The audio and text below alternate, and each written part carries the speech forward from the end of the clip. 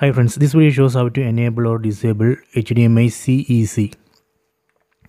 So first you go to settings, then select display and sound, then select HDMI CEC. So here we can see the enable or disable option. Right now it's enabled. If you want to disable, just press OK button on the remote and disable it.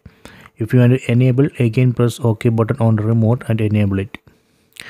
So you would ask, oh, what is a HDMI CEC?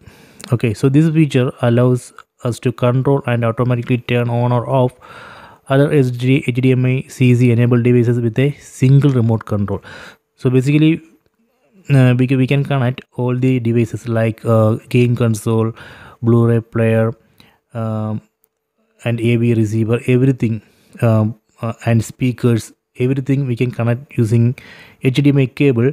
Then with a single remote control we would be able to turn on or off or even control all the devices with a single remote control. So that is a feature.